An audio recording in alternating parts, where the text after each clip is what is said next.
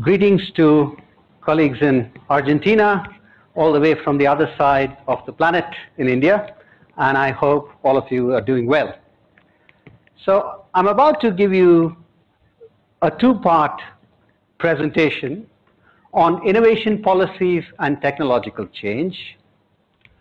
The first part will provide a conceptual overview of how to think about innovation policies and technological change, while the second part will provide certain empirical evidence drawn from much of what is called the Global South, and specifically from India, to understand how the nature of our understanding of innovation and technological change is actually undergoing certain kinds of transformations as the the scale and scope of these phenomena are changing.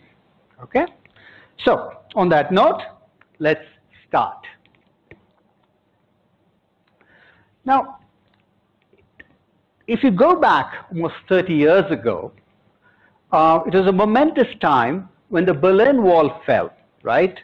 And it was at that time when Francis Fukuyama, a professor at George Mason University in Washington, D.C. in the United States, provocatively proposed and argued that we were at the end of history.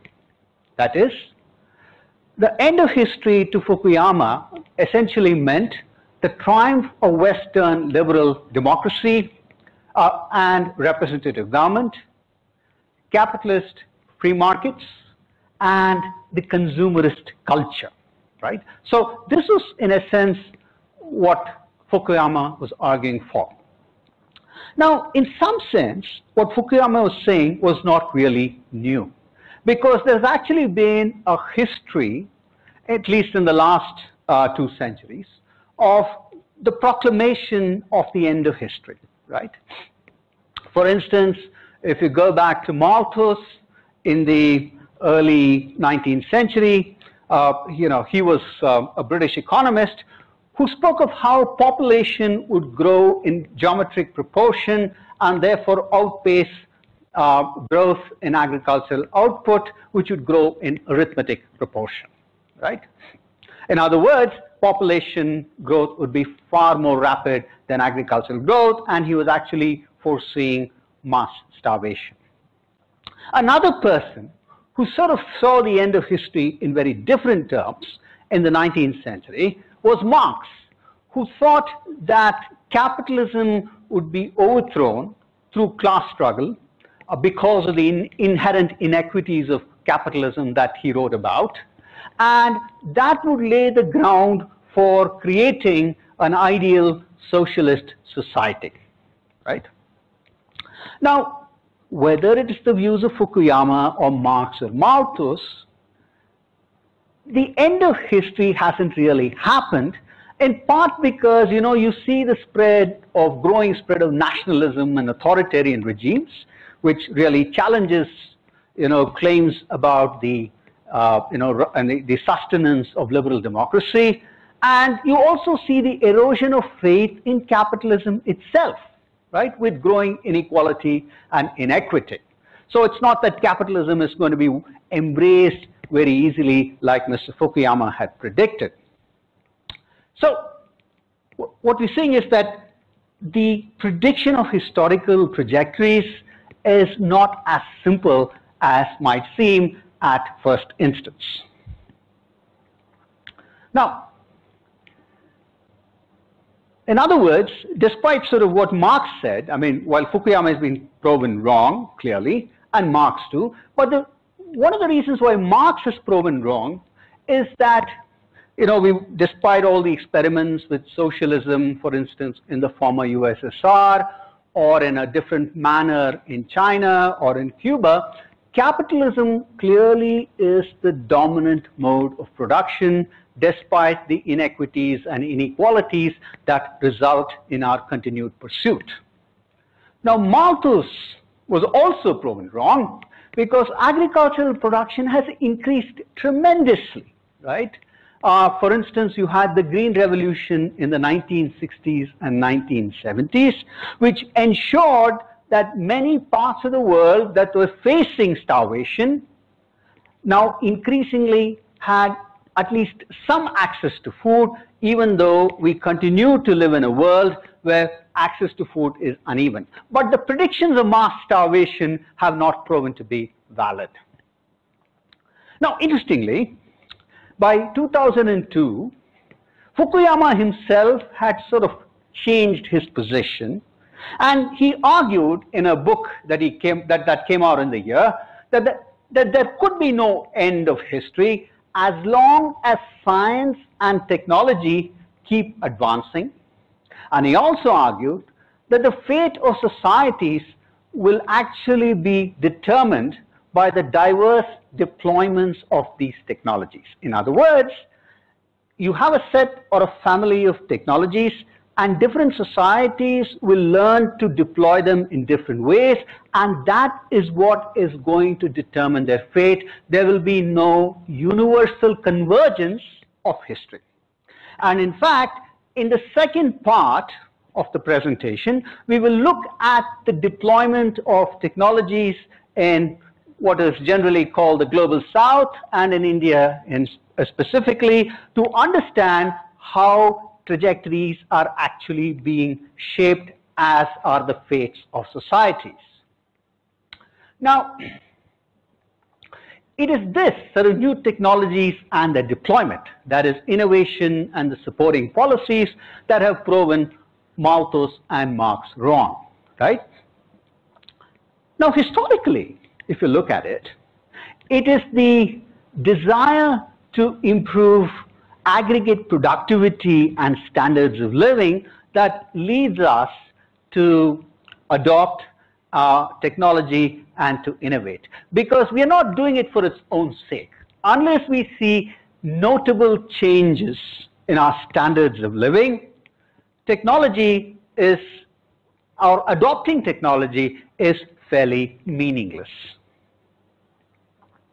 Now, I think it'll be useful at this point to think of, or to use some sort of working definitions at least, of what we mean by terms such as science, technology, and innovation.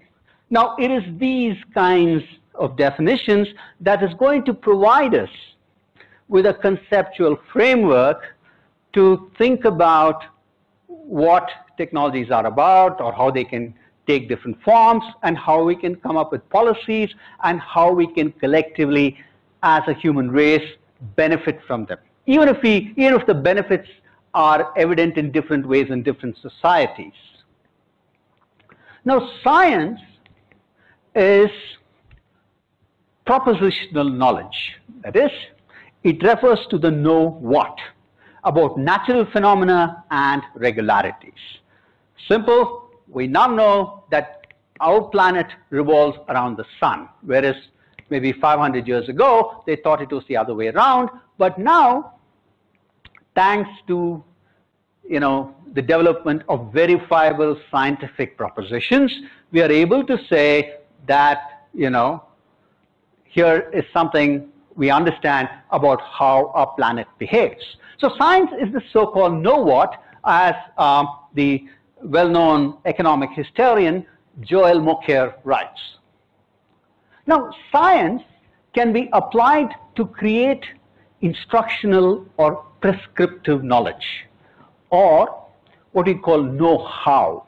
And this is also what we refer to as technology, right?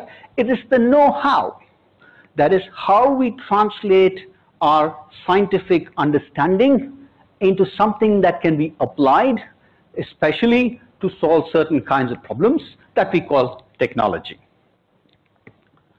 Now, innovation, on the other hand, encompasses the means by which firms master and get into practice of product designs and manufacturing processes that are new to them, whether or not they are new to the universe or to the nation. So you have a technology which is then taken by a firm and then transformed into a set of product designs or processes, okay, to generate certain kinds of output that is of commercial value, right? Now, this transformation, this innovation that is undertaken by the firm might not be terribly new to, to society. But as far as the firm is concerned, its unique ability to transform that technology into a product or service is innovation, at least as far as they're concerned, right? Thus, innovation is about the diffusion of technology, whether or not such technology is new, right? And therefore the need for innovation policies. In other words, even if you say you have advanced technologies, right, it's of little use if you do not have the ability to transfer that or transform the technology innovatively into products and services that are of commercial or social value. In order to facilitate or enable the transformation of technology and to sort of generate that ability to innovate in different societies, you need innovation policies. So that is sort of a way of thinking about the why of innovation policies. Now, the importance of technology and innovation has long been understood. In fact, even Marx, although he saw the author of capitalism, talked about revolutionizing the forces of production. The only problem with Marx was he sort of underestimated the power of technology to sustain capitalism. It's not that he did not acknowledge the importance of technology and innovation. Into the 20th century, Joseph Schumpeter, right, a very well-known Austrian economist who spent a fair bit of his career at Harvard University in the US, refers to the gales of creative destruction. That is, when new technologies, products, and sources of supply and organization commands a decisive cost or quality advantage to strike not at the margins of profit or outputs of existing firms, but at their very foundations and lives. In other words, literally like a gale, it comes and sweeps through, new technologies or products can sweep through existing ways of doing things, and it tends to be a far superior means of doing things. Okay? Now, while it's nice to talk about revolutionizing the forces of production or gales of creative destruction to signify the importance of technology and innovation, it was not until Robert Solow, a Nobel Prize-winning economist at MIT in the US, until Solow came along, that we were able to quantify or precisely understand the extent to which technology and innovation actually mattered, right? And what Solow did was that he took the period between 1907 and 1949 in the US and said, to what extent can the growth in the US economy in this period be attributed to increases in the two major factors of production, that is, capital and labor. After doing econometric tests, okay, Solow said that only 12.5% of the growth in the US economy in that period between 1907 and 1949 was attributable to increases in capital and labor, right? And 87.5% was what he called a statistical residue that at that time people did not know how to explain, but something that we have since come to call technological change. That residue represents technological change. Now, which means, if technology is so critical, or technological change is so critical to economic growth, for the period 1907 to 1949 in the US, it accounted for 87.5% of productivity growth. So obviously it's critical, which means the next question is, how do we go about achieving it? How do we bring it about? Because all of us would like to see that kind of technological change, improvements in productivity, and a rise in the standards of living. So how do we do it? Now, in order to understand, let's turn to the father of modern economics, Adam Smith, right? In his work back in 1776, The Wealth of Nations, Smith sort of came up with this idea of a division of labor. And he sort of elaborated on this idea by using the example of a pin factory, and sort of showed how we could potentially understand technological change and innovation. Right? Now, when pin assembly is broken down into a number of steps and assigned to many people, as opposed to pins being made, or the entire pin being made by one person, when the manufacture of a pin is broken down into different steps and given to different people, the resulting output per worker is greater than the number of pins that each worker would have produced on their own. In other words, there are productivity improvements. Now, for any given technology of pin manufacture, the design of the pin and breaking its production into steps represents the technical division of labor. In other words, if you are able to break down the production process into 10 steps or 15 steps or whatever, that's called the technical division of labor, because that is what the technology will allow you to break down the production process into the number of steps. Now, how people with specific skills perform specific tasks is what is called the social division of labor. This refers to saying, okay, what kind of skill do I have to have in order to perform this task? Now, think of a modern firm or a company, right? So you have an accountant who does accounting work, somebody on the production line, somebody who's in sales, somebody who's in marketing. Now, the fact that you have these kinds of skills that are required means that you have a social division of labor. Then, finally, you have what is known as the spatial division of labor, which refers to where design and production actually takes place, right? Is it in India? Is it in Argentina? Within Argentina, is it in Buenos Aires, or is it in Rafaela? Where it is, it's possible that some steps in production take place in one city, other steps in the production takes place in another, and that is what we refer to as the spatial division of labor. Now, we turn to sort of thinking about how to promote technology and innovation with this little background of what Smith tells us. Now, technology itself can come from the application of science to create new products and services, right? We do science, but science is relatively abstract knowledge, but then you have to convert it into the know-how, right?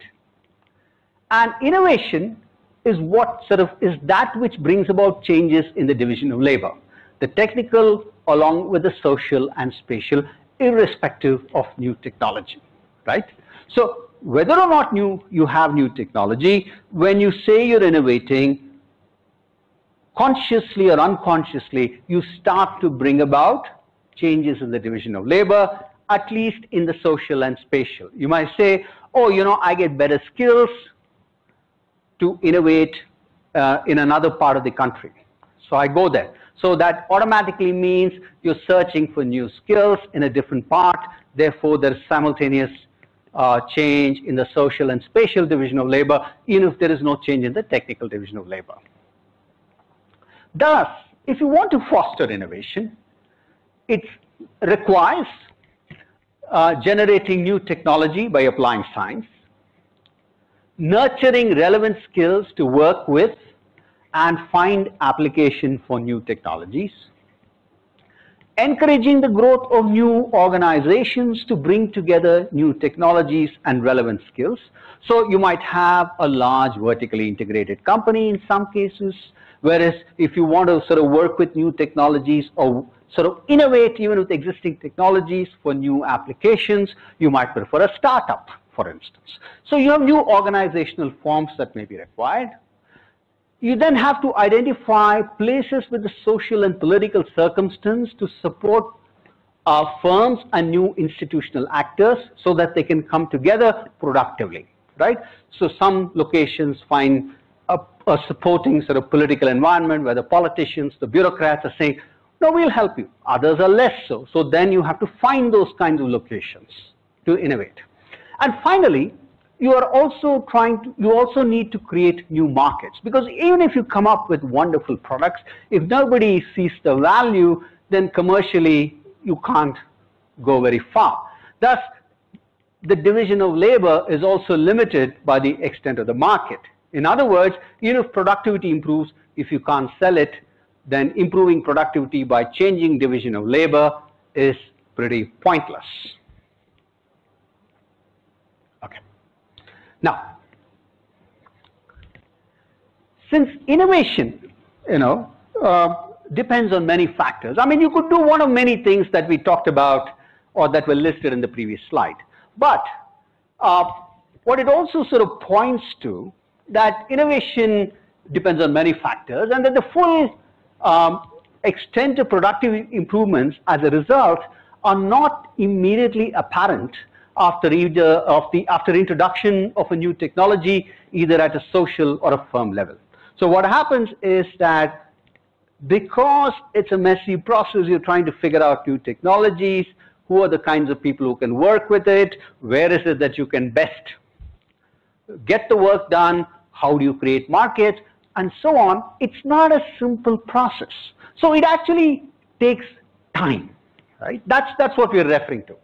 Indeed, again, if you go back to into history, after the development of the dynamo in the 1880s, it took until the 1920s to fully understand how to reorganize workflows when substituting electric power for older sources of energy such as steam. So if you go to factories in the 1880s, before there was widespread electricity generation and transmission, most factories were organized using steam power. Now that required a certain kind of logic and layout in the factories. But with the coming of electricity, the nature of machinery changed, the locational requirements changed, because you no longer had to be next to, say, a canal, okay, to turn a water turbine. So, but it took people a while to actually figure out how to depreciate older machinery, how to incorporate machinery with electric technology into their workflow, and what that might mean for production and productivity. Coming to more recent times, Robert Solow, the same economist we referred to earlier, talked about the productivity paradox. In fact, when the computers first started to make an appearance from the late 70s, early 80s, and after especially the arrival of the PC, Solow wrote, we see the computer everywhere on desks at homes and offices and in hospitals and universities and so on. We see the computer everywhere, but in the productivity statistics, right? The data doesn't seem to reflect our adoption of technology. Now, this sort of paradox reflects the systemic nature of many technologies and the need for complementary investments and intangible and often hard to measure organizational changes, right? Now, let's talk about complementary investment first, and then we talk about hard to measure organizational changes. For instance, if you can think about a simple example like the car, we can't think of the car or the automobile without having complementary investments in things like gasoline stations, right? Just like today, we are saying electric vehicles will not be widespread and will not find easy adoption unless we are able to set up charging stations so that the batteries can be charged, right? So that's a complementary investment. And those investments will not appear magically, but will take time. Think about organizational changes, right?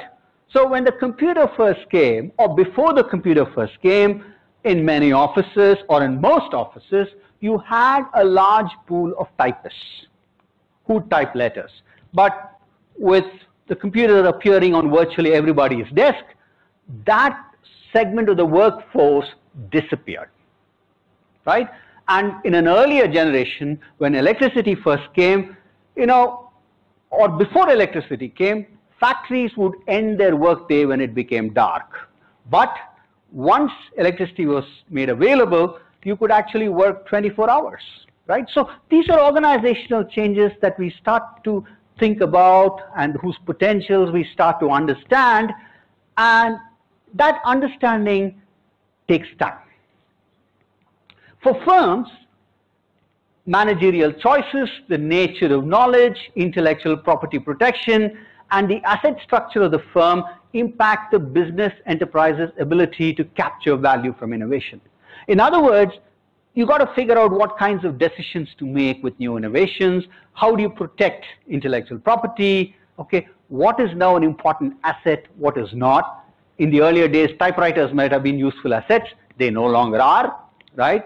And even now, given the pace at which technologies are changing, even a 6-month-old laptop or a computer is not necessarily a very valuable asset.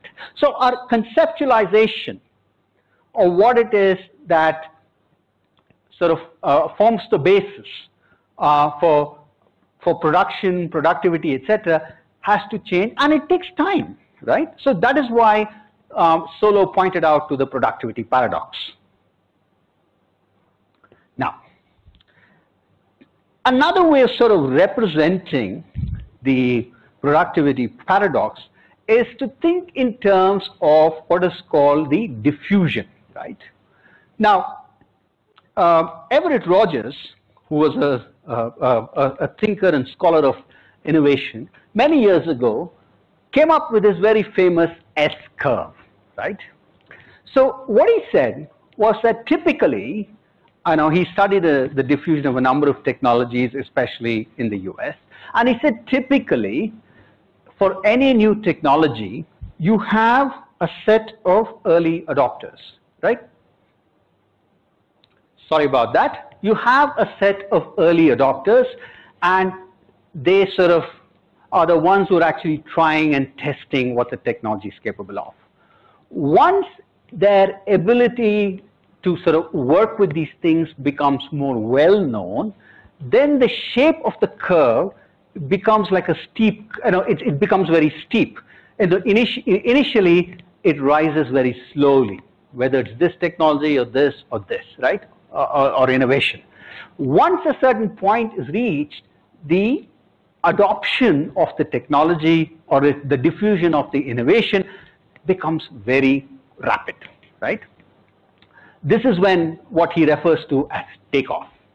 And then once it reaches a certain point, when a large number of sort of potential users have started using it, then it starts to taper off when you have late adopters who typically move in, and that's when it sort of, the curve starts to flatten, right? Now this is typically a sort of a stylized model of how innovation takes place. And here is an instance, or here is an illustration of of how different technologies diffuse through the US in the 20th century. So you can see that they are sort of more or less S-curves. They're not precise S-curves. In some cases, for instance, you take radio, it took a much longer time to diffuse, whereas if you take the case of TVs, you see that between 1945 and about 1960, in a period of 15 years, more than 80% of the American population had access to television sets. And since the 1990s, you also see the internet sort of growing quite sharply, right? The diffusion of the internet.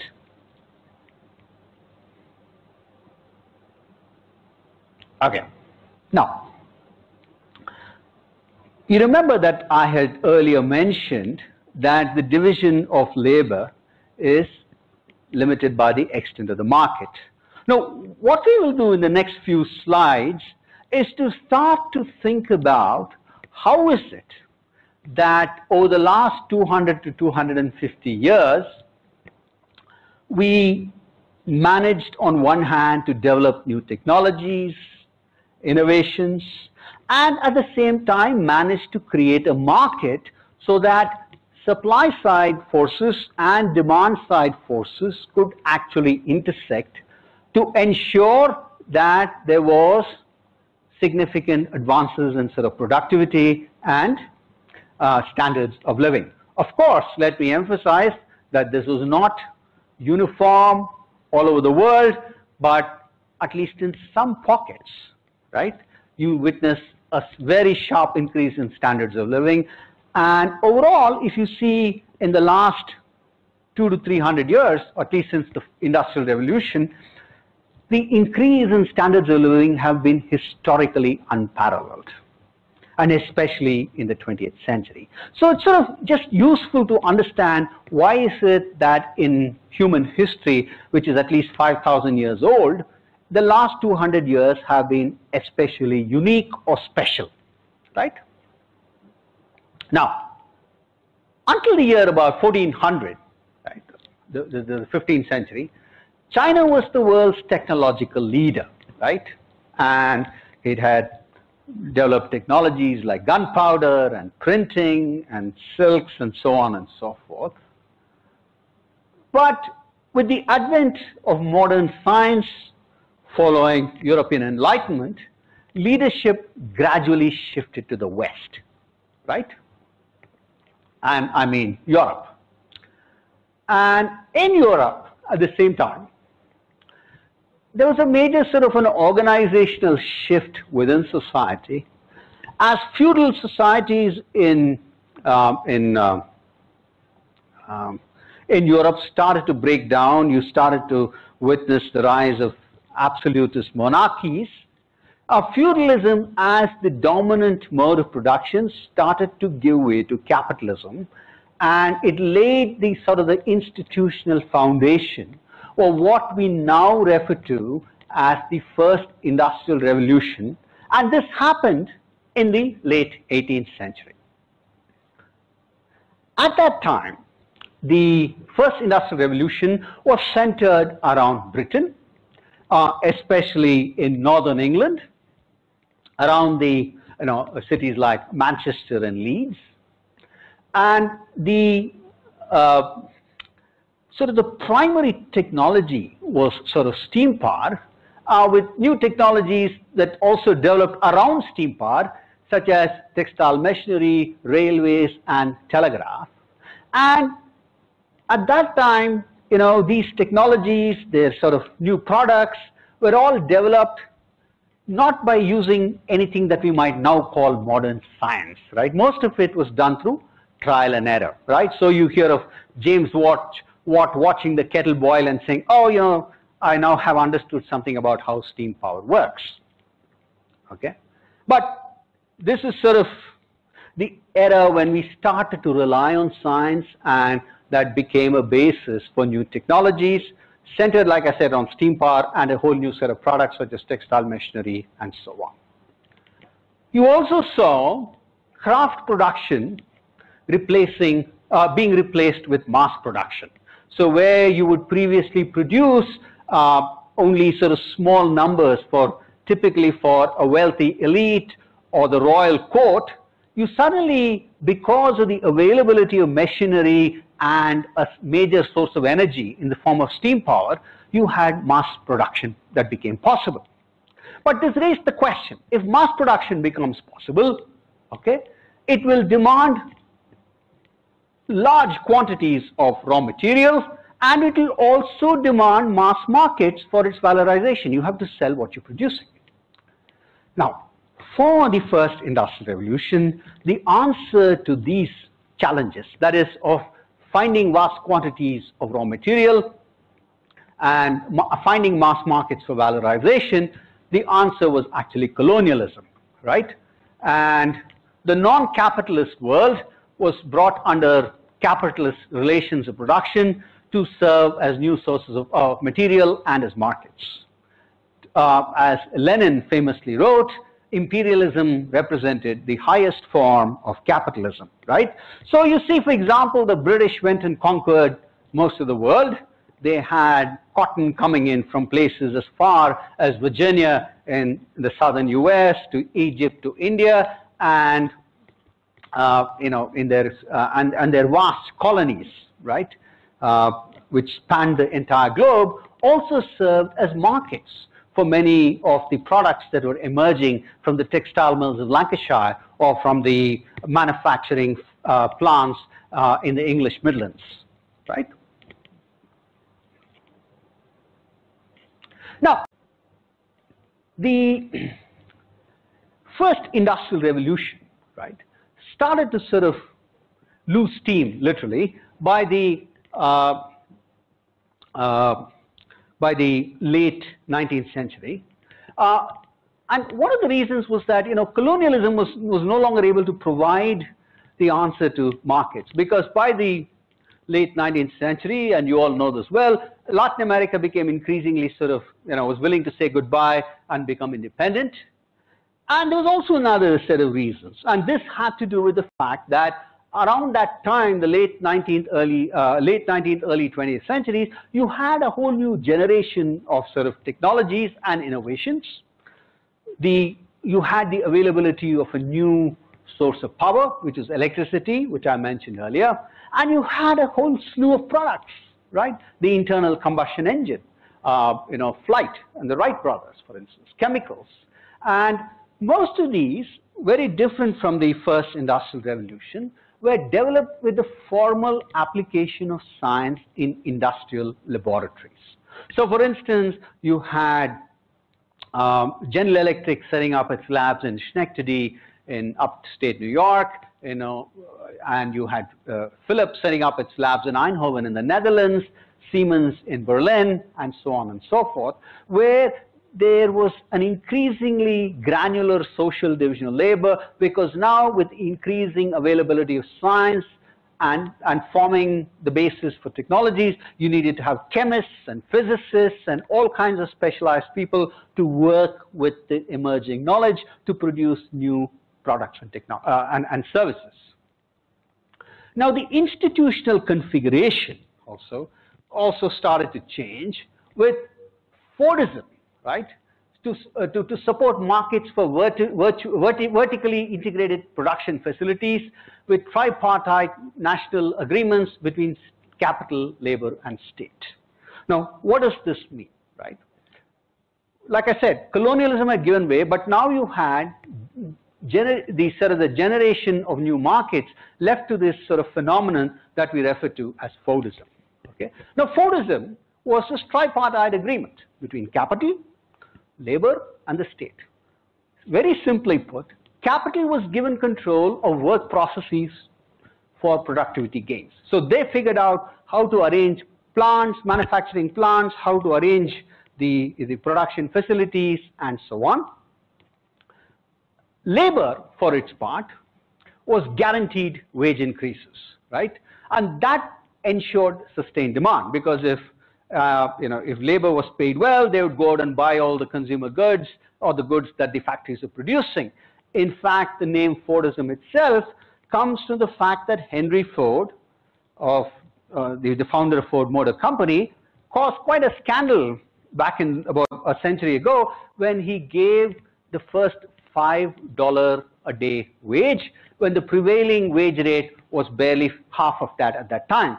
Ford argued that unless his workers were well paid, there would be no market for his cars. Now, the state mediated between labor and capital to balance productivity gains and wage demands, in the sense that they would play the sort of the judge to saying, okay, are your demands for productivity increases fair? And then it could tell labor, okay, based on these productivity improvements, are your demands for wage increases fair, right? Now the state also supplied public goods such as education and health to ensure productivity increases. Because on one hand, like I said, with the formal application of science, you needed to have better skilled population, you needed to have well-trained people, and you started to see, therefore, the growth of university education on a large scale. It was no longer just an elite preoccupation. And at the same time, you needed to also have better health facilities because people like Charles Dickens and others wrote famously, the first industrial revolution took place in absolutely appalling conditions where, longevity was very limited, and one simply didn't know if a worker left for home, whether he or she would return the next morning alive to work as productively the next day. So you needed to have health facilities in the form of public health. Urban planning started to play a big role, right, to have hygienic sort of living conditions and so on. And all of this was provided by the state because it was sort of collective or public goods and to ensure public welfare. And that's partly where the name welfare state comes. Okay? But so this sort of the second revolution, industrial revolution, along with its technologies, goods and services, sort of chugged along very well till about the 1970s, when again markets started saturating because the second industrial revolution generated a whole series of products like automobiles and washing machines and so on. But let's face it, right?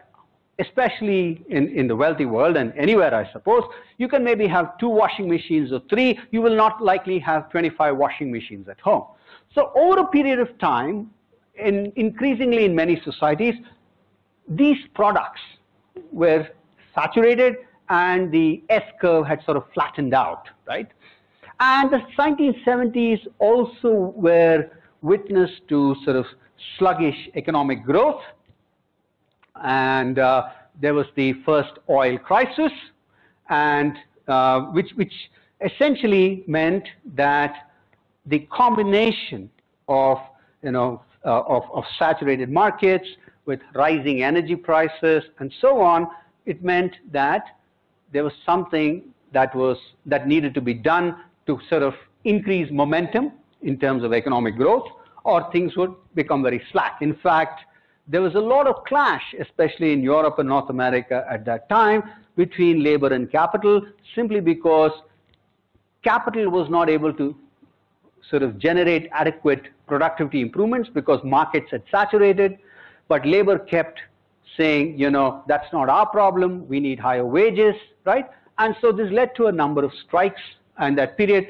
it was generally a very difficult decade from an economic point of view. But while all this was sort of going on, what you might call the seeds of the germ for the third industrial revolution were being quietly laid, right? And those seeds had been planted back in 1949, right, with the development of the transistor at AT&T Bell Labs in New Jersey, in the United States, which was followed by the microprocessor in 1971, the personal computer in the late 1970s, and the commercialization of the internet in 1993. In other words, you were seeing this technological rejuvenation driven by microelectronics, which nobody had really anticipated. So despite the troubles in the 1970s, no one knew that there was this big storm, this wave of sort of creative destruction that Schumpeter talked about was about to sweep through our entire planet and completely change how we do things, right? So what it did was that you had increasingly powerful, affordable, and general-purpose information and communication technologies find applications in diverse domains such as banking, governance, or healthcare. In other words, this technology, ICTs or IT if you prefer, was not just a technology in itself, but like electricity in the earlier generation or steam power in the first industrial revolution, it was a general purpose technology, by which we mean it finds application in various areas. So whether you're in a classroom today, or whether you're in a hospital, or whether you go to a government office, you see computers everywhere. You have things like e-governance and electronic records, and you have the integration of manufacturing production workflows, none of which would be possible but for ICTs, right? So you see this fundamental sort of transformation that is taking place.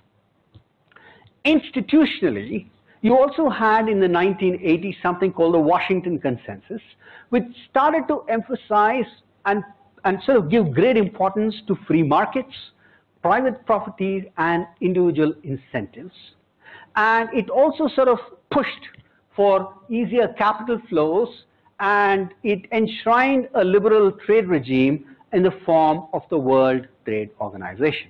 Essentially, the Washington Consensus, by which we mean the consensus reached between three key institutions in Washington, D.C., the IMF, the World Bank, and the U.S. Treasury, institutions which people like you in Argentina and like us in India are very familiar with for the work that they do, for better or worse. They started to sort of emphasize, saying we have to free up the markets. That's the only way we're going to transform the economic stagnation of the 1970s. We need greater sort of capital flows, foreign direct investment, etc. Now, interestingly, that the goals of the WTO, like sort of capital flows and free markets, would not have been easy, but for the fact that they could be facilitated by ICTs, right? So, in other words, what ICTs did was they connected the entire sort of planet, right? And it was managed to create a new global economy that worked as a single unit in real time on planetary scale, right? So in other words, if you bought a t-shirt from Benetton in Rafaela, okay, immediately that is noted in the Benetton headquarters in Italy. And then probably some factory in Malaysia or China or India is told saying, oh, size maybe, X in color, red color has to be, one of them was sold, so we need to sort of fulfill inventory. So that's sort of, the flow of ideas, capital, everything sort of at work for you, thanks mostly to ICTs. So the new institutional regime and technology reinforced one another, right? Now, the new, the epicenter of the third industrial revolution was, of course, Silicon Valley, right? Now, the third industrial revolution brought about certain new characteristics which we had not seen earlier, right? And the primary characteristic was blurred boundaries. In other words, this meant flat hierarchies of firms, very blurred boundaries between firms, rather than saying this is, rather than operating in silos, and relationships between firms and other institutions in the region in Silicon Valley. So you have very close relationships between the university, between firms in the valley and universities such as Stanford, the University of California, Berkeley, and other sort of players in the ecosystem like, venture capitalists, IP lawyers, and so on. And they all sort of interact with one another constantly. Now, blurred boundaries have created a relatively free flow of ideas, often informal, between a technical community of researchers who identify as much with the profession as with any firm in the region. That is, I take great pride in being a computer scientist or an electrical engineer and not just working for company X or Y, right? So there's a professional identity and pride, and that allows this community to exist despite the competition between the firms, right? Sharing among a vertically decentralized network of firms allows the region to collectively define new technologies. by drawing on the science from the universities. And what happens is the protocols, the standards to which new technologies have to work are often defined in Silicon Valley in conjunction with the science that is generated at the universities. In other words, they are defining the new technologies, right, collectively. And then each firm takes it upon itself to innovate and generate specific products and services based on technologies that they are defining as an industry collectively, the science for which comes from the university. Now, despite a global economy, presence in Silicon Valley is an asset thanks to mentoring, right? So you learn from one another. Now, presence in Silicon Valley hardly guarantees success, right? Going there doesn't mean your firm will be successful, but it makes success more likely because you are in the middle of things, developments, and you can pick up on new trends and so on, rather than sitting in some other corner of the world where you may not read it, you know, after things have happened. Now, so when I say blurred boundaries and the sharing of ideas, see, until the second industrial revolution, you had what you might refer to as a closed paradigm of industrial R&D, right? So essentially, you have research and then you have development, right? Research, you develop the technology, where you identify the technologies, perfect the technologies, and in development, you actually innovate to create products and services for the market, right? But the firm itself is like a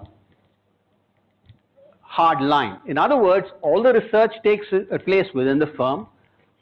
They take a number of ideas, technologies, and then depending on what the market needs, the funnel narrows on the other side, and a few of those technologies find applications as innovations and products and services, and it goes into the market. But it all takes place within the firm, whether it's the research or the development.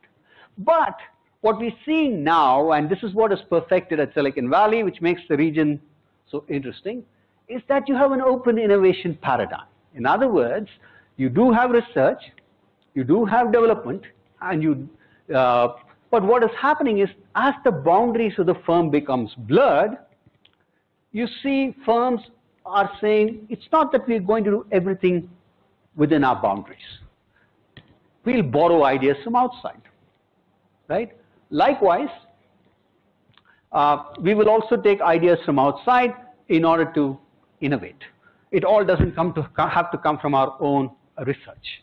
And some of the research in our firm can also be taken and adopted by other firms to generate their own products and services, right?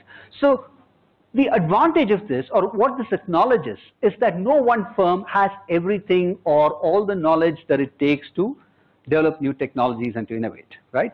And we work very well when we do so collectively, and we can do that without sacrificing our individual interests and incentives. So this is a better representation of how Silicon Valley works rather than the old sort of closed industrial model. So yeah, so the contrasting principles of closed and open innovation. Closed innovation, the smart people in our field work for us. Whereas in open innovation, not everybody who's smart works for us. We need to work with smart people inside and outside our company, right? And then to profit from R&D, we must discover it, develop it, and ship it ourselves. In the open innovation model, it says external R&D can be significant, right? Internal R&D is needed to claim some portion of that value. If we discover it ourselves, we will get to the market first. Now, that's the original idea, but now we're saying we don't have to originate the research to profit from it. Somebody else can do the research. We can benefit from it, just like somebody may profit from our research. That's okay.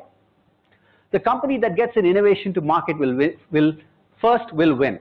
But the current thinking is building a better business model is better than getting to market first, right? You have to understand your market, and you need to build a business model that goes around it rather than simply saying, here's a set of products and services that people may not want. Then the old idea was, if we create the most and the best ideas in the industry, we will win. The new way of thinking about it is, if we make the best use of internal and external ideas, we will win, right? So it's not just our own ideas, but everybody's. finally, we should control our IP so that competitors don't profit from ideas. On the other hand, we now say we should profit from others' use of our IP. That's okay. We should buy others' IP when we don't have it, even as long as it advances our business model. So it's a much more pragmatic approach to deciding or saying what is mine or yours, right? Now, part of the sort of the reason for this sort of change in our approach to innovation and is, can be traced back at least to 1969, right, which is a landmark year for 20th century technology. On the 20th of July, of course, the Apollo 11 moon landing by Armstrong and Aldrin, and frankly speaking, despite all the excitement, the romance of going into outer space for the first time, the last manned mission was actually in 1972, on the manned mission to the moon at least. It was really a project that was developed for the Cold War, a vanity project, if you might, to show the other side, hey, we are ahead of you. But these costs became extremely hard to justify and bear, right? Especially with the US involvement in a terrible war in Vietnam, where they lost somewhere between 40 and 50,000 lives. So when you're losing a big battle on planet Earth, what are you going and conquering outer space for? But even as that was happening, there's something else that was nobody sort of paid any attention to in 1969, which has had a far more transformative effect on our lives than going to the moon, right? And that was at AT&T Bell Labs, again the same place where 20 years ago the transistor had been developed. Ken Thompson and Dennis Ritchie began to develop Unix, a multi-user operating system. Unix use spread rapidly as AT&T's liberal licensing to universities, open innovation at work here, led to the collaborative development of a truly open system. Example, the Berkeley Software Distribution, or BSD. Because of AT&T's liberal distribution of Unix, Unix soon became the most influential operating system as its various versions, including Linux, right, has become the most widely adopted by the world's leading computer vendors. So you see, it's played an extremely important role in the advancement of the computing industry, thanks to the AT&T saying, we'll let ideas go. And AT&T has also benefited. And there was another event also in 1969, which has had a very, very profound impact on our lives. And that was in September 1969, the birth of the internet with the first internet message processor, what we now call a router, that was delivered by the Boston firm Bolt, Baranek, Newman to the lab of Professor Leonard Kleinrock at UCLA in Los Angeles. The first message to pass over the internet was from here. That is on October 29, 1969. Here you see Professor Leonard Kleinrock standing next to the first router. Now, why is this important? Although this was funded, the development of the router and the internet was founded by the Defense Advanced Projects Research Agency, or DARPA as it's known in the US. Diffusion of the internet became, was possible because the technologies were developed by a network of university students who later became the foremost networking experts, right? So among Leonard Kleinrock students are people like Winton Cerf, who is now the chief technology evangelist at Google, for instance, right? So the reason why the internet spread was because DARPA allowed the ideas to be worked on by university students, and it was not kept as a secret military project. Ideas flowed around, everybody benefited, including the US military. And even this sort of lecture is being transmitted from Bangalore, India, in large part because we have something called the internet that's available, right? Now, you have what you might think of as the ultimate sort of open innovation. You have open source, you have open source software, etc. To open source, even drugs are made or medicines are made through open source mechanisms these days. Now, in the area of software, commercial software typically is released by firms as closed source. In other words, users cannot make use or make changes even if they spot any mistakes, what are called bugs, right, or defects.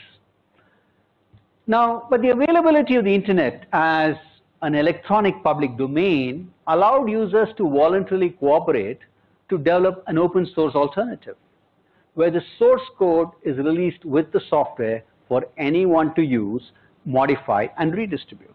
So, for instance, if you take Linux, right, Linux has sort of increasingly become the dominant operating system, right? Why? Because with Linux, people are saying, if the software that doesn't work, I can actually, with a little bit of knowledge, go in and make changes and fix the software. Now, public domain software is likely to be used in various ways by different users. If functional enhancements are required, or if bugs are noticed, even a technologically ignorant person can call the attention of the project community and hope that someone capable will find the problem interestingly enough to solve, thereby benefiting everyone. Open source development is a decentralized process, right?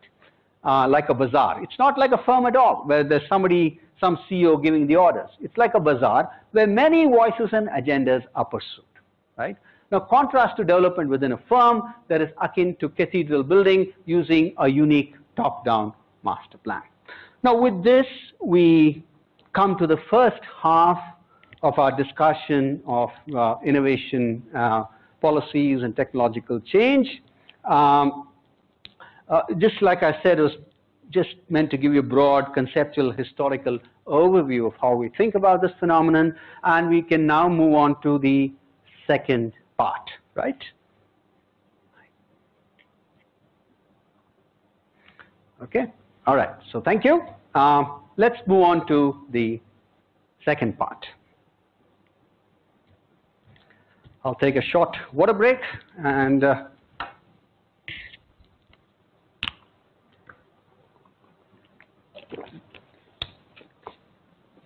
I'm also told that by Andrea that we will have an opportunity to discuss some of these ideas and focus more closely on the Indian case. I'll take a number of examples from India, in part because I've done a lot of my research here, but I think it's also because it has relevance to many other parts of the world.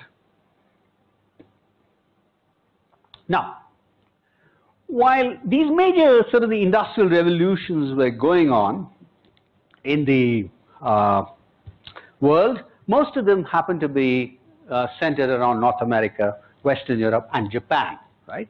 Now, in the global south, now when I say global south, I'm leaving out anything but North America, Western Europe, and Japan is global south.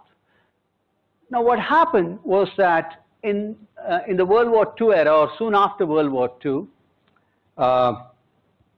many of these sort of former colonies, especially in Asia and Africa, became independent, and they started to embrace what is called import substitution industrialization, right? They wanted to free themselves from their colonial masters by adopting autarkic, that is inward-looking, public sector-led as opposed to private sector-driven industrialization policies. And these were based either on sort of backward integration, in other words, you start making consumer goods and then you gradually build the equipment that makes these final consumer goods, right? That is the process that was adopted in Latin America. Or you go through a process of forward integration by starting with capital goods. In India, for instance, we took the sort of the opposite route. We said, let's first learn how to build the capital goods, that is the machinery that will make machinery that will finally make consumer goods, rather than starting with consumer goods and then making the heavy machinery finally.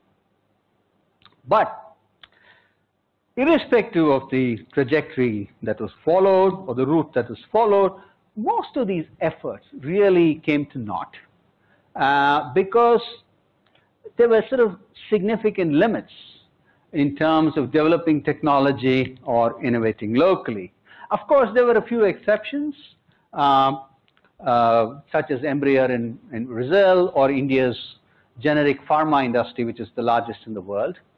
And a big part of the problem was, of course, because you had very limited markets, right? The local purchasing power was limited, and furthermore, because of very inward-looking policies, you were also not keen to or able to export. And over time, because what you were making was also not very technological advanced, it became even more hard to sort of go into the global market and compete with the most advanced products in the world, whether it came from Europe or from Japan or from North America. So what happened tragically was that many countries continued to remain sources of raw material, or they only joined what became known as a new international division of labor on the basis of low-cost manufacturing. Okay? Essentially, most of the technology and production knowledge lay with the North, the global North, and so the best thing that the South could supply was low-cost labor. Of course, there were some efforts to break away from this through models such as appropriate technologies that was inspired by Schumacher, who in turn was inspired by Gandhi. And this whole appropriate technology movement de-emphasized automation, they de-emphasized scale and capital intensity, all in favor of locally controlled, decentralized, labor-intensive, energy-efficient technologies. But this didn't really gain a sort of acceptance because of limited technical transferability, weak institutional support, and insufficient funding. There was not enough money going to these efforts. There was not enough documentation, IP protection, etc., to be able to say, okay, let's scale. You know, these technologies are very good. So by the 1980s, this had pretty much died a slow death.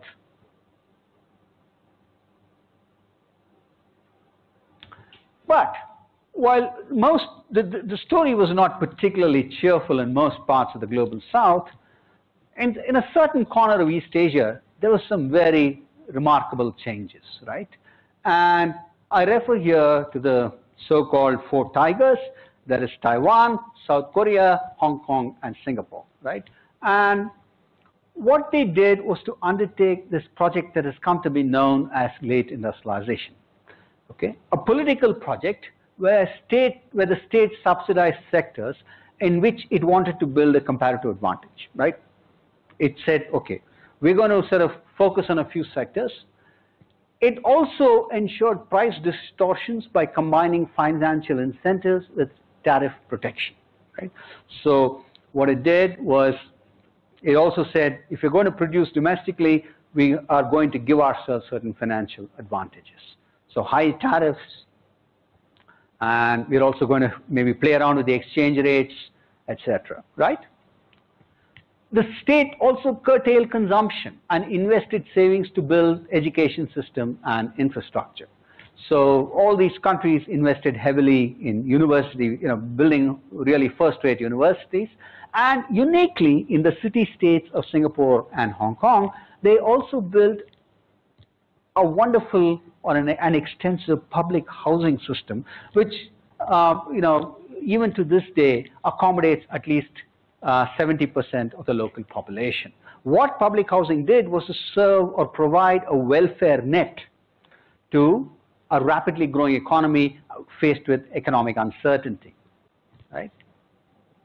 But here's the difference between, say, most of the other countries of the global South and these four tigers. In exchange for subsidies, whether it was like, tariff protection, or whether it was, distorted exchange rates, the Korean state, for instance, imposed industry performance standards in the form of export targets. In other words, we'll give you a whole bunch of benefits, but go forth and conquer the world, right? We'll help you build a steel industry or a car industry or a textile industry, but you have to go and sell internationally. Don't just focus on the domestic market, because in any case, that market has been very strongly curtailed, right?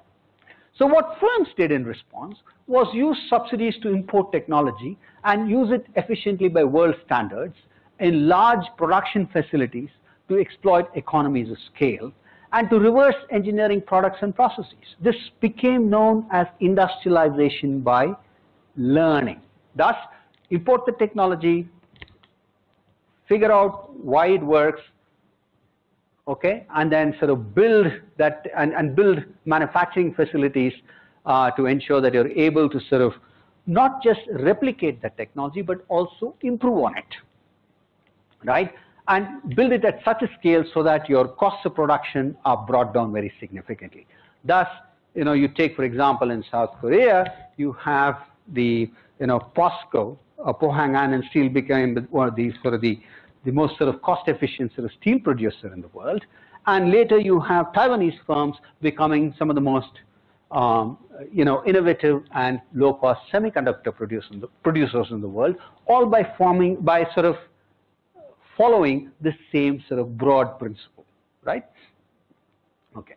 Now, it's the ability to deploy relatively low wage but increasingly well-educated labor that made possible shop floor learning and efficient production to help export a range of low-cost products that relied on borrowed technology. Now, this is a classic instance. So, where you have technology that is hardly new. The technology was actually worked out very well in Europe, North America, Japan. You import the technology. But where is the innovation taking place? The innovation is taking place in figuring out how to make those products, how to make a new set of products using existing technology differently, how to organize the firms differently in much larger production facilities than the world had seen, right? And you use low-cost labor, you use very, very well-educated labor, and then you're able to tell the world, I will be able to give you something that is reasonably new as an innovative product, for example, a safer car, right? Or it might be a steel of a particular grade, a particular quality, right? Not new technology, but certainly something that is novel and new, right? All based on borrowed technology, but being sort of organized in a very different fashion. It's a new social division of labor and a new spatial division of labor that was forming in East Asia. Now, among the sort of the relatively disappointing cases in the global south was India, right?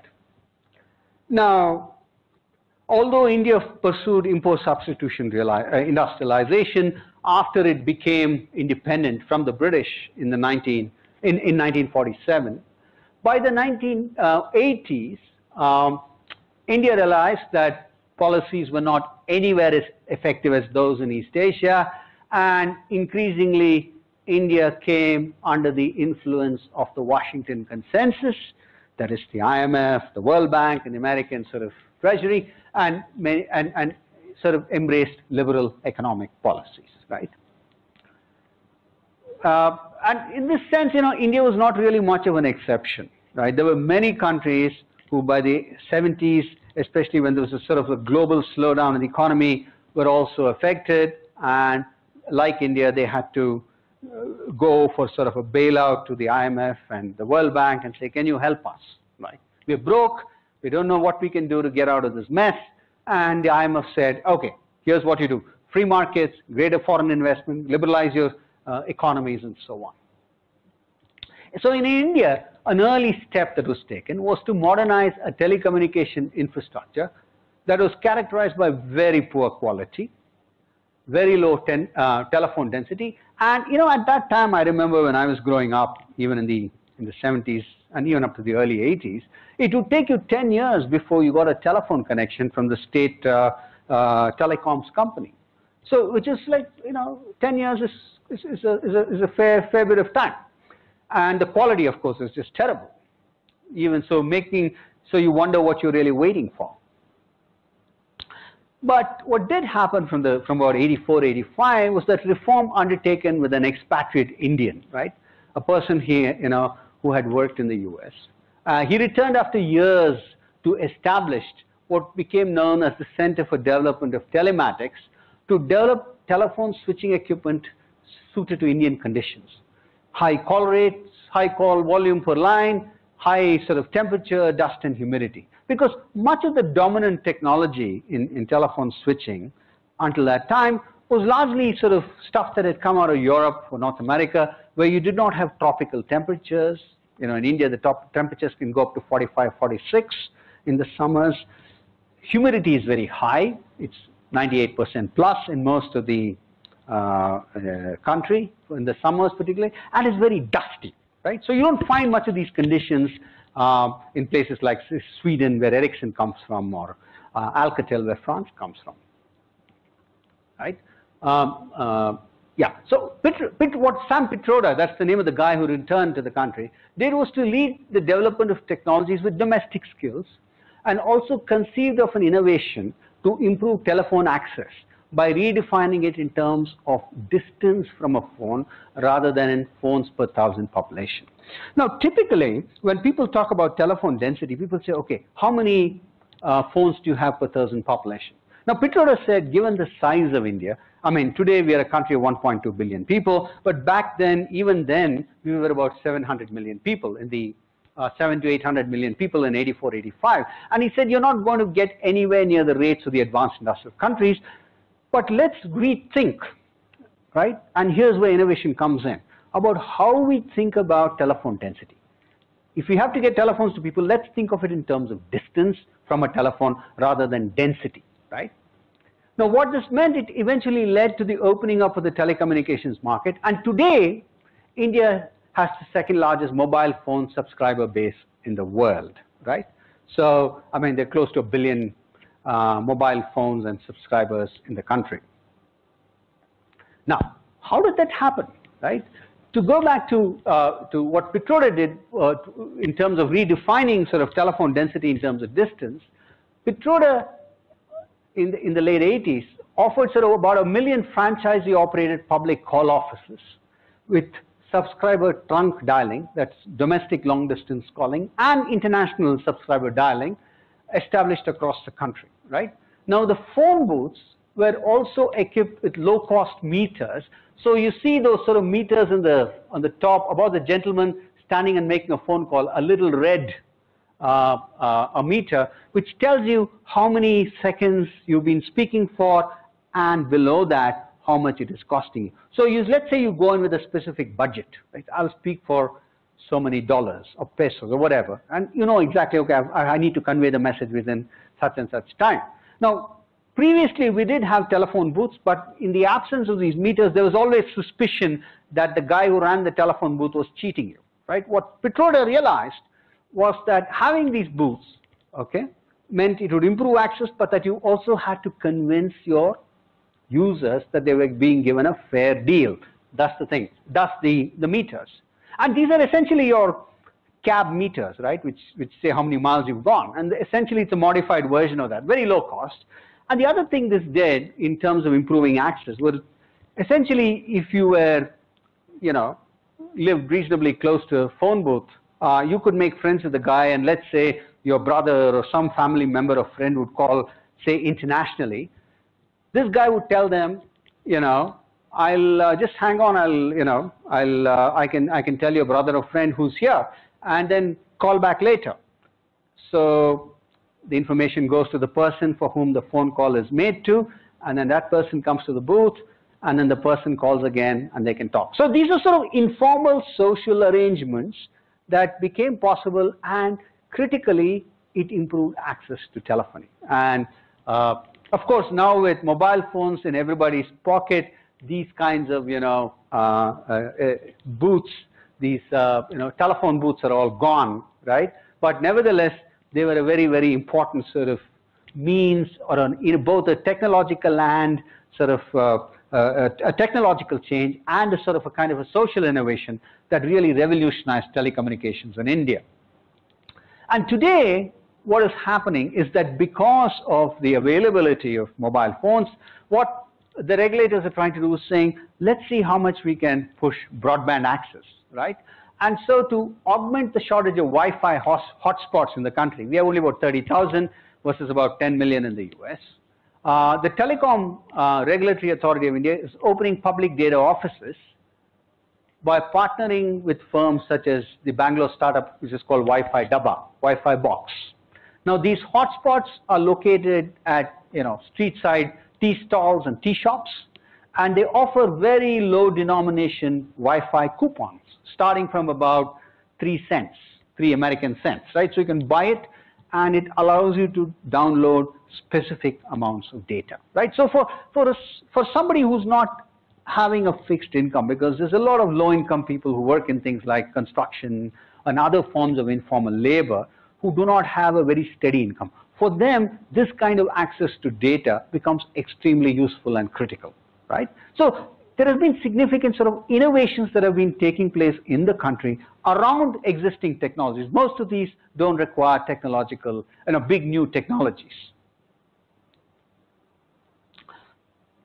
Around 84, 85, when Petroda was starting to transform telecom, India also sort of started to wake up to the computing industry and its potential. Specifically, India wanted to become to software what South Korea and Taiwan were to hardware. And the ICT industry in India grew by taking advantage of a large pool of relatively underemployed, English-speaking, and high-skilled, if low-wage scientists and engineers.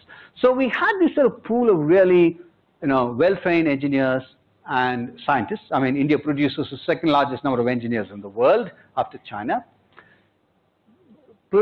trained in English. And at the time in the 1980s, because the economy wasn't doing too well, there were not too many of them with the greatest of jobs, right? And India clearly realized that Taiwan, South Korea, and the East Asia had sort of gone way ahead in the hardware industry. So it said, let's see what we can do with this new thing called software, and let's see if we can take advantage with the skills that we have. So India took advantage of what came to be known as convergence in the ICT industry, as the cost and functional characteristics of virtually any application or device is increasingly determined by software. So whether it's a mobile phone or whether it's a CT scan in a hospital, it's the software that is what is most expensive, right? The hardware is playing an increasingly smaller, accounts for an increasingly smaller proportion of the cost, and most of it is actually software cost. So India said, if software is becoming that important, and that is going to determine the direction the industry is taking, let's go in that direction. Thus, by 2009-10, India became the largest exporter of information and communication technology services. Today, starting from virtually nothing in 1985, in about 35 years, today India exports about $150 or $160 billion of software every year, right? But what happened was, in the early years, at least in the late 1980s, software exports were no more than body shopping, right? And by body shopping, essentially, we're referring to a phenomenon of providing inexpensive on-site labor, that is at customer locations, on an hourly basis for low value added programming services such as coding and testing. And this was really, not even exports. A guy would get an order from a client or a customer in the US, a so-called company. He'd come to India, pick up 50 engineers, and then send them to the customer site. So it was really labor arbitrage, right? It was not really software development, because all of that was being determined by the customer himself. These guys are only supplying bodies. That's the name, body shopping. Now, what happened was, quite often, when these engineers went to places like the US or Europe, they realized, these Indian engineers realized, that their skills are not being utilized to the best, right? Best possible extent. And they quite often, therefore, simply quit and moved on to more challenging and better paying jobs. Because when you went in through the body shopping route, you did not necessarily get a great salary, right? But so they jumped and they went to work for the Microsofts and the Intels of the world. But the key sort of change came in 1990 with the establishment of what came to be known as software technology parks, which offer data communication infrastructure and financial incentives to promote software production and utilization of high-skilled labor at home instead of at customer sites, right? So what happened was, see, in India at that time, like I said, in the 1980s, still our sort of telecom infrastructure was really shabby, but the software technology parks established, high-speed data communication exclusively for the software industry. And the key financial incentive was, they said, any profits from software exports would be tax exempt. So it was all cream for you, right? So everybody, it became very, very attractive. And because you could now start you had the infrastructure incentives, people started to develop software at home. I mean, in India. So the shift to offshore services in a more liberal economic environment, because, like I said, India had started to adopt the Washington Consensus and move to more liberal policies from the 1980s onwards, there came this new relationship between the Indian software industry and global markets. Firms able to keep were able to keep employees under one roof, and they pioneered what came to be known as a global offshore delivery model in offshore development centers with the infrastructure, technology, productivity tools, and methodologies of the customer workplace. So you had the software technology parks in which firms established themselves and set up all the infrastructure that they needed, all the technologies that were needed, and said, we will do this, what they call, we will do offshore software delivery for customers anywhere in the world, right? It became a 24/7 method of operation, right? And there was a very special focus on adopting industry-wide certification norms, quality norms, specifically the International Standards Organization ISO 9001, 9003 standards, and the Software Engineering Institute's capability maturity model. ISO standards are more popular in Europe. The capability maturity model, the ACI CMM, is more popular in the US. So between the ISO and CMM, the Indian software industry had covered most of the world's large export markets. And indeed, by June 2002, 85 Indian firms or firms in India were certified at level 5, which is the highest CMM level, compared with 42 in the rest of the world put together, right? So more than twice the number of firms elsewhere, you had more than twice the number of firms elsewhere who were certified at level 5. So here's a little map. In 1993, we had about half a dozen software technology parks in different parts of the country, right? Bangalore is right here, for those of you who can see it, right? In the southern part of the country.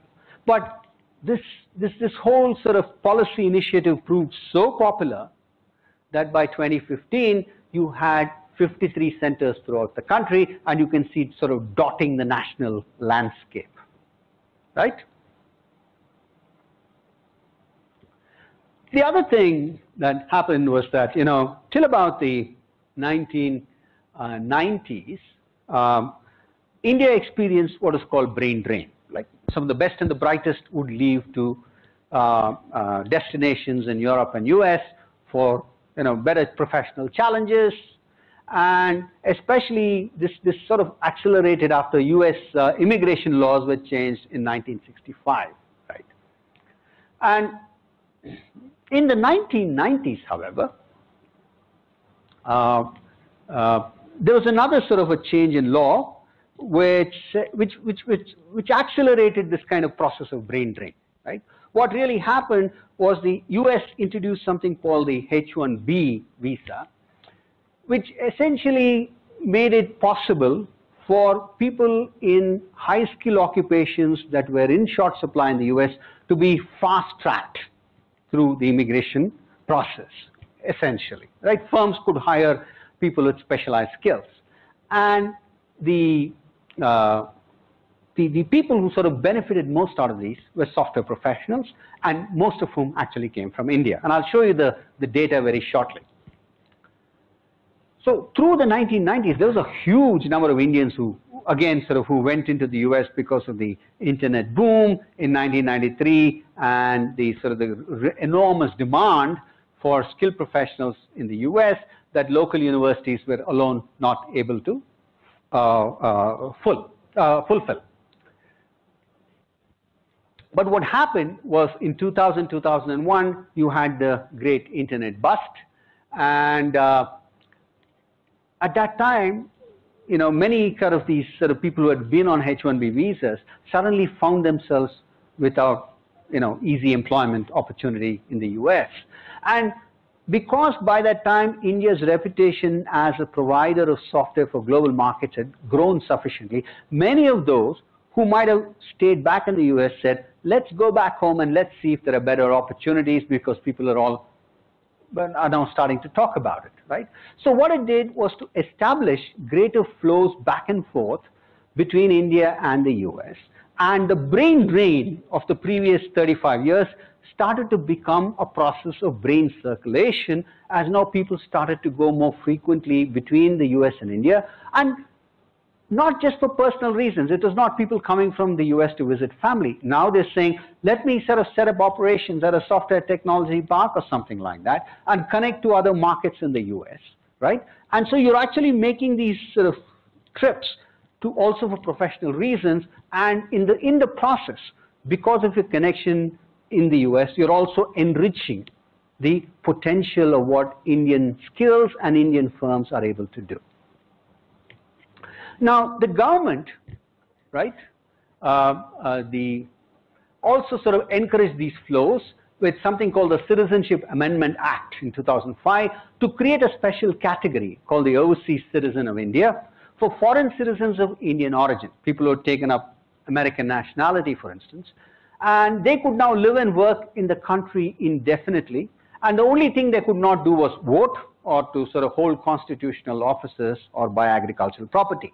In any case, what this did do was, create what the great UC Berkeley scholar Annalee Saxenian calls Argonauts, who now brought not just skills but also knowledge of global markets. Now, access to such embodied knowledge allowed India to build on software services capability to become a global provider of R&D services, and that has been behind much of the growth in information communication technologies over the past 10 years. It's not just the provision of low-wage, low-cost software services. So here is a sort of a table that shows you how much India benefited from the H-1B visa, right? Now you just see the worldwide admissions, you see the numbers on the very left, and you see this column here, and you see that India in 1994, 16.2% of the H-1B visas in 94 went to Indians. By 2014, it was 43.4%, and throughout India had the #1 rank, right? And when you think about it, and you think that in 2014, about 500,000 H-1B visas were issued, and you say 45% of that, you're actually talking about 250 to 300,000 people who were going, and that's the numbers that were going, and a fair chunk of that actually chose to come home after the internet bust of 2000.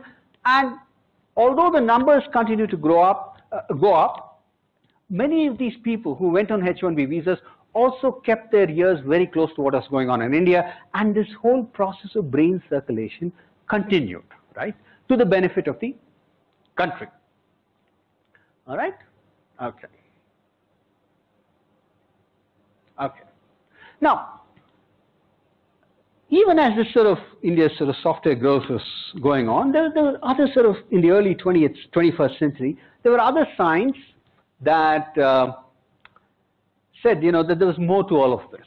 Okay, there was sort of growing concern with inequality and collective action problems, such as poverty, climate change, pandemics. You had like the avian flu and all those sorts of things, which led to our collective sort of adoption first of the Millennium Development Goals, and more recently the Sustainable Development Goals, which we hope to reach by 2030. Now, these are sort of big problems that face the planet as a whole and have required significant political action. Now, for firms, especially the large, sort of the most profitable, the biggest multinational companies, they are faced with another challenge, which is very flat population growth and aging populations in the global north, that is in Japan, North America, and Europe, which limit the opportunities for profitability. For instance, Japan today is a country about 120 million people. It's expected to shrink to about 70 million by 2050, right? And the same holds true for Southern Europe and even North America and other parts of Europe are not exactly growing at a very rapid rate, right? Attention then at that time slowly started to shift to the global south as markets. Thus far, most of the global south was either, initially, in the during the colonial days or the days after colonialism was over, the global south merited attention primarily as a source of raw material first, and then later on as a site of production with low-cost labor and low-wage labor, low-skilled labor, right? But now for the first time, there was now this sudden shift to saying, maybe these guys are global markets too, because the vast majority of the population of the planet actually lives in Asia, Latin America, and Africa. And the attention shifted particularly to a segment of the population known as the bottom of the pyramid, or the BOP, a population that earns, say, less than $2 a day, and whose numbers are estimated at about 4 billion, right, worldwide. Now, obviously, given the sort of the affordability of this population, they have very few sort of goods and services. They barely have enough to eat, but and that potentially makes them a large market. Oh, these people don't have anything. Let's give them some really fancy stuff that we are no longer able to sell in, say, Europe or North America. But that initial optimism died very quickly because the design of products and services for BOP is very demanding. Okay? Much of this population lives in areas where the physical infrastructure like electricity or roads is extremely unreliable, assuming it even exists. There's, of course, the problem of disposable income. There is widespread illiteracy, right? People can't necessarily read and write.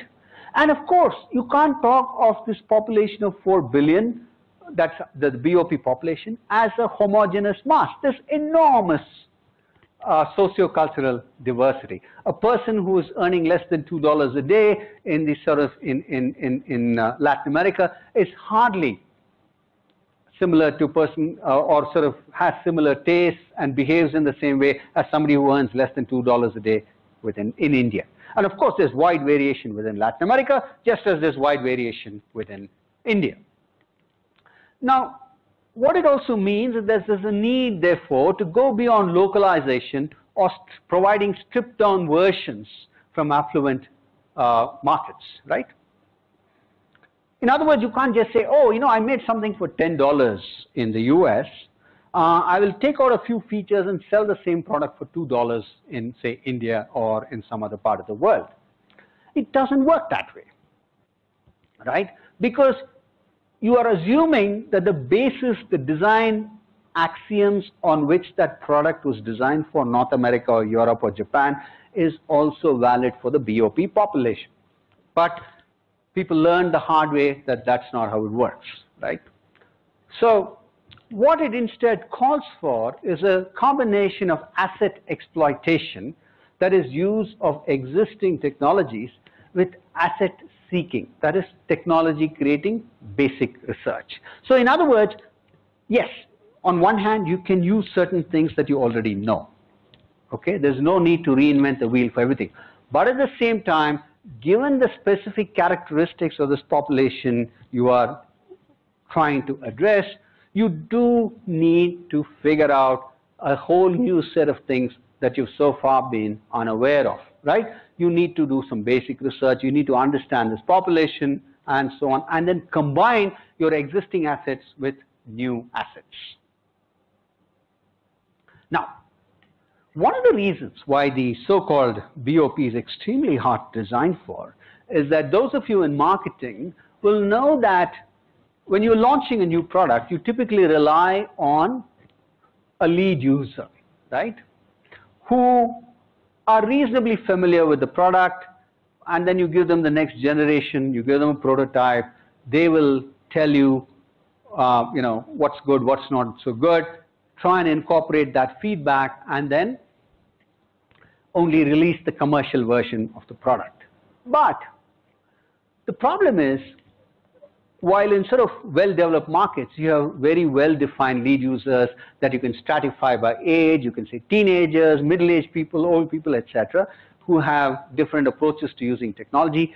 Lead users in the BOP segment are very hard to define, in large part because they've had very little exposure to technology at all in the first place, right? So what happens is you don't have a set of lead users that you can fall back on and test your products, right? It's not that easy. In order to overcome this problem, we came up with this notion of frugal innovation. And that was actually inspired by the term frugal engineering, which was first used by the former Nissan Renault CEO, Carlos Ghosn. Now, frugal innovation is not only about cutting costs, but it must be, you must have sort of robust and easy to use products and services. It's about significantly improved products, processes, marketing or organizational methods that minimize the use of material and financial resources in the complete value chain. That is development, manufacturing, distribution, consumption, and disposal, with the objective of reducing the cost of ownership while fulfilling or even exceeding certain predefined criteria of acceptable quality standards. Now, what this sort of definition by two German professors indicates is that frugal innovation is far from easy. There are a lot of demands made on it, right? So, to meet such sort of demanding standards, frugal innovation must draw on diverse sources of explicit and tacit knowledge about the lives and circumstances that have so far merited little attention. So far the BOP has been ignored. Nobody cared for the poor. Suddenly you want them to sit up and say, hey, we'll be consumers. That's not going to happen. So what it has meant is the need for research, design and production locations in the global south for learning by interacting. So we are moving now to learning by interacting, where you're actually interacting very closely with the consumer, and this is a big jump from the learning by doing that the Koreans and the Taiwanese had practiced successfully in the 1960s and 70s. Times have changed, so our innovation policies and approaches have to change. Now, India is sort of a very important site for frugal innovation for a number of reasons. Because India is first of all at 1.2 billion people with 17 national languages and 512 other languages. It's a very diverse country socially and culturally, and at least about 40% of our population lives in conditions of poverty and illiteracy amidst inadequate infrastructure. So in one sense, it's a great site. But that alone is not enough, because there are many parts of the world that are poor. But what makes India unique is the pool of technical skills that is available to design and deploy ICTs to address the challenges of the BOP population. And the existence of this pool of the skills has been proven with the success of the software industry. Furthermore, India is, it's sort of the world's largest democracy. We are a flawed democracy, but we are still the world's largest, right? India is has a thriving civil society with a range of NGOs, non-governmental organizations, which try to compensate for state's inadequate provision of social and physical infrastructure. So you see NGOs working in the area of medical care, education, and so on and so forth. And what they do really is, from the point of view of firms, they provide last mile connectivity to BOP markets, because NGOs work very closely with the underprivileged sections of society. The government, for its part, there's been has been sort of pushing this sort of inclusiveness agenda, right, for the last 10 years. And as part of that, it modified the Companies Act in 2013 and mandated that firms spend at least 2% of their net profits on activities explicitly identified by a corporate social responsibility policy, right? So you essentially have to spend 2% of profits on, this applies to only firms of a certain size, but nevertheless, they've been told you have to spend on CSR, And this CSR must be towards social upliftment. It can't be just another means of pushing your own products. State policy has sort of further incentivized firms to deploy the skills in India with the knowledge of that, and the knowledge of that can come from working with NGOs, right? And it sort of forced firms to say, okay, now let's turn to NGOs so that we are able to sort of gain a better idea of the kinds of products and services that we can provide the underserved. So while working with sort of CSR on one hand, it also, and the CSR sort of activities are primarily meant for social upliftment, it also gives firms an understanding and insight into some of the things that that segment of the population might need, right? So it allows them on one hand to do social good, but on the other hand to also gain insights into developing products and services that the BOP population will need.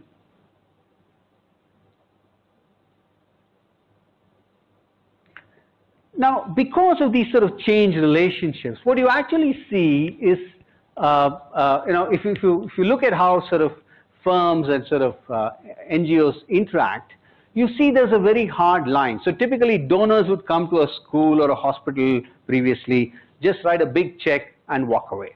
So if you go to a school, this is taken from a school outside Bangalore, you find some very, very well-known names like Cisco and Digital and 3M and all these big companies. They have already made a donation. But this is on the basis of somebody's whim. More recently, however, you see the blurring of boundaries. So you see, for instance, here on the left, the very top, Intel Foundation and Intel Bangalore. One is the CSR wing, another is the company itself. Then you see Cisco Foundation, Cisco Networks, Microsoft Research. You see MIT Media Lab, the National University of Singapore, the University of Agricultural Sciences, Asha Foundation USA. So you see the coming together of NGOs, firms, the government, the Tamil Nadu government, the government of Karnataka, which are all sort of states within the country, coming together to work collectively to solve the problems. This is again a manifestation of blurred boundaries to address the needs of the underprivileged. Now, let me sort of give you a couple of examples here, right? And this is, the first example that I'll start off with is Microsoft Research and the multi-point mouse, right? Now, Microsoft Research established MSR, or Microsoft established Microsoft Research, MSR, in Bangalore in 2005. And this center had this sort of unique technology for emerging markets group to address local needs by working with external partners, including NGOs and governments. Now, if you look at it, Microsoft Research is located in about 13 parts of the world, has 13 labs across the world. But India is the only location where they have a technology for emerging markets group. They also have other sort of computer science and engineering groups, like in their other labs across the world. But this group, the Technology for Emerging Markets group, which includes sociologists, anthropologists, and people like that, is unique to India and to the center in Bangalore. Now, one of the challenges that they sort of decided to address this is almost a decade ago, was, in a country where you have a very high student to PC ratio, right? In other words, you have far more students than PCs. The idea of a personal computer is meaningless because everything is, you have 20 people running after a single computer. So that's not personal, right? Especially in schools.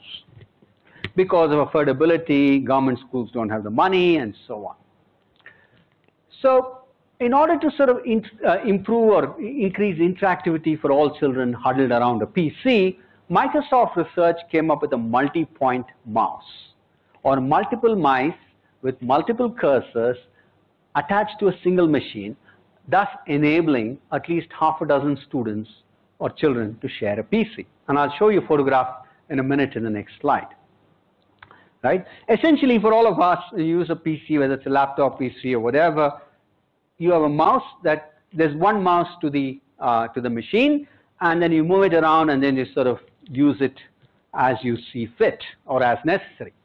But what they did was they essentially said, what if many kids can actually have access to this, so that you share that resource, right? Now, multi-point mouse goes beyond cost savings. A study showed that learning outcomes from competitive and collaborative lessons are as effective with a single PC per child. In other words, they did research after designing this multi-point mouse, and they found out that more than just the cost saving of saying, let's say instead of giving 6 children 6 different PCs, you allow them to share the machine. More than just cost savings, the ability to work together improves learning outcomes, right? This is studies done by psychologists and anthropologists. Now, Bill Gates refers to the design of such products and services for the unique needs of poorer or less affluent countries as creative capitalism, right? Now, here it is. Now, if you see the photograph on the left on the top, you see this one kid who has the cursor in his hand, and children around him standing and saying, you do this, and they're all sort of egging him along and cheering him along, right? And the others are just, oh, this girl is simply watching because she can't do anything with the laptop. But on the other hand, with a multi-point mouse, you see all these 4 kids having a mouse and sharing the same machine. So what this allows them to do is to play games together, do some kind of learning together. And interestingly enough, right, this innovation traveled even to the US, to their poorer inner city neighborhoods, not because students there lack access to PCs, but because of the gains from collaborative learning that this kind of innovation from a pre-existing technology can offer, right? And in the case of this particular school, and where actually Microsoft came up with this idea, these are actually poorly funded government schools. And so the government sort of had earlier approached a non-profit agency to run the schools on its behalf. And so Microsoft then started with working with this non-profit organization. So really what happens is that you have a government school run by a non-profit for which this sort of new innovation is developed by a multinational company. Private sector, not-for-profit sector, and the public sector. Once again, a case of blurred boundaries. And sort of learning by interacting and seeing how kids use computers in order to develop innovations for them. I'll give you another example in the area of health. There's a big non-profit called World Health Partners in the northern state of sort of Bihar, which is actually India's poorest state. Physical isolation, weak public health infrastructure, and poor regulation in many parts of rural India force people to depend on private practitioners. So the people who need public health care the most are the ones who end up spending the most amount of money on private doctors and private medical care, which is very tragic. And many of these sort of so-called private doctors are really quacks. They are neither qualified nor certified to provide treatment, right? And they basically take illiterate rural people for a ride. Now, like I said, the lack of health insurance means high out-of-pocket expenses, which also inhibits the adoption of cost-effective preventive care measures, right? So your nutrition is bad, and so on and so forth. So those sorts of, preventive care is also not possible because you're not able to afford those steps. And your health insurance is also limited to non-existent. So what happened was this NGO, that's World Health Partners, designed a telemedicine program that relies on existing social and economic infrastructures, local market forces, and new medical and communication technologies to scale up and to be cost effective. So they said, we'll work with the existing network, we won't do anything new, but we'll just bring in this sort of new technologies and we'll sort of reorganize the entire network of medical care. So what the program does, it provides health and family planning services through branded internet-based healthcare service franchises, which are linked to central medical facilities in urban areas staffed by doctors. So these internet-based health service franchises are often run by people who have no medical knowledge, right? But what they now do is that because they're connected through the internet, they call up a doctor in a major city, at a major hospital, and get the necessary advice. So like I will show you in a photograph in the next slide, the patient sits in front of the camera. The person who runs the franchise asks certain questions, and they have a discussion with the doctor, and then the doctor tells them, you know, what steps to take, what should be done next, what medicines, etc. Now, the franchisee can initiate a service by calling the central facility. Now, the rural provider facilitates diagnosis between the doctor and the patient. He mediates, he or she, using a remote diagnostic tool comprised of a computer with internet connection and a webcam, which is also designed to collect basic data such as blood pressure, heart rate, and pulse, right? So all the basic medical parameters are collected using this diagnostic tool. So here you see the lady on the right is the patient, the lady on the left is the franchisee. She is not a doctor, but you can see in front of them a PC, a camera, a printer, and what happens is the franchisee calls the hospital, she mediates between the doctor there and this patient, finds out what's wrong, then they come up with the sort of the diagnostic, recommendations, and see, for instance, here some of these the diagnosis is often printed out, right, and given to the person. But of course, the patient may be illiterate. So what happens is that you also have to then figure out how to get medicines or reports from pathology labs. Suppose you need a blood test. Suppose you need some other kind of test. So in order to do that, in the rural areas, they've also established these mobile diagnostic tests and mobile pharmacies. So which will come at specified times to the villages, and if you're a patient, you actually share you give the diagnosis to the person, who will then come back, take your test if necessary, and then come back either the next day or whenever, give you back the results of the test, give you the medicines, and then once you're done with your treatment, you go back to the franchise, and then you again discuss with the doctor. So essentially, without breaking the rural social networks, right, and without breaking sort of the local sort of, what shall I say, opportunities, economic opportunities that people have, this NGO has managed to refashion healthcare delivery, right? The interesting thing here, the internet franchises are called Sky. That's the brand name here. What's important is to understand that for those of us who are from more educated urban backgrounds, the use of quacks, that is people who are neither certified nor licensed to be a part of this kind of treatment, is something that's almost shocking. But whether we like it or not, in many parts of rural India, and I know in many other parts of the world too, these local quacks are the people that the locals will trust, right? There's a long-held social relationship.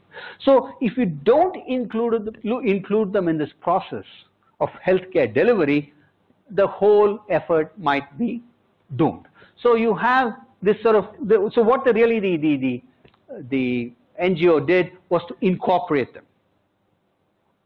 So you have clinics that are, like I said, complemented by a network of reliable pathology laboratories, which are connected to local pharmacies, so that patients get test results and their medicines in one location, instead of traveling long distances to the laboratory to collect results.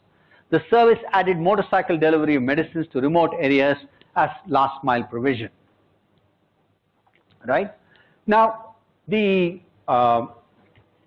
networking existing rural healthcare providers, including the unqualified people, ensures a service built on established trust, while rural providers reinforce legitimacy and branding through the network and improve the quality of healthcare service. So for a person who's also a quack to say, oh, I'm a part of this brand, it also puts some pressure on him or her to deliver better quality service, right?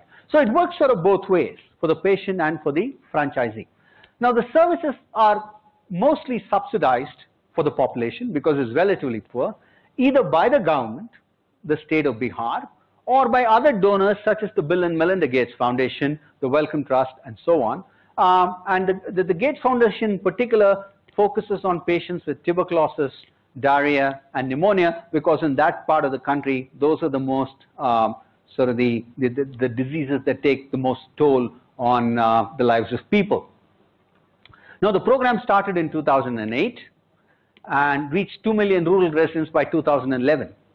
By January 2014, its network had 600 health centers, 4,700 care providers, 35 clinics, 21 diagnostic centers, 10,000 pharmacies, and all connected to 30+ doctors around the country. By 2014, a pilot project was also launched in Kenya with 18 facilities and 100 mobile providers. Now, the interesting thing about both the Microsoft, the multiple mouse example, and this case, which is actually the World Health Partners, the Rural Health Franchises case, is that what we're witnessing today is a slight change in the direction of innovation flows, right? About how we now think about innovation. Earlier, it used to be that innovations, you look at the graph on the top left, right? Innovations would come from the US, they'd be produced locally, and then after some time when production stabilized, when domestic markets were met, production would move to international markets, primarily places like Europe, right? And production would take place there to meet the local needs. And it would move to sort of less developed or less affluent countries only much, much later. To the extent that any production moved there at all, it was only to take care of low-wage production. There was not much consumption itself there, right? But this is now starting to change, right? Innovations that in both the cases that we had here, the multi-point mouse and the World Health Partners case, innovations are taken to other countries with similar problems, including to the US, as in the multi-point mouse example. A phenomenon that we broadly refer to as now reverse innovation. That is, it changes the historical direction of innovation flows that Raymond Vernon, who was a professor of business at Harvard University, once described. So you have a situation where we typically relied on new technologies, new innovation, new products and services to come from the advanced industrial countries, the US, Europe, Japan.